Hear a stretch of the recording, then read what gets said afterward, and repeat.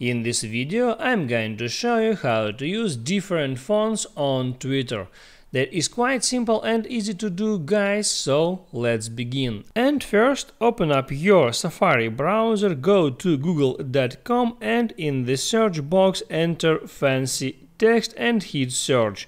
Next, open up the first website. The URL is linkjam.com. You can open up that site and there you got two fields and all you have to do is enter some text in the first field.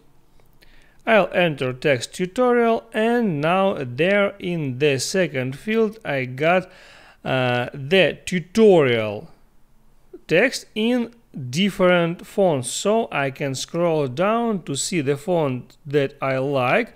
Let it be that one.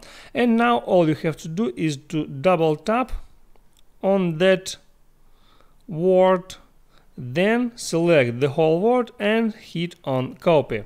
Now go back to Twitter, hit on plus sign, and now there all you have to do is double tap and paste the text that you have just copied, and next you can hit on tweet to tweet that text. That's how it works. If this video helped you out, don't forget to like and subscribe.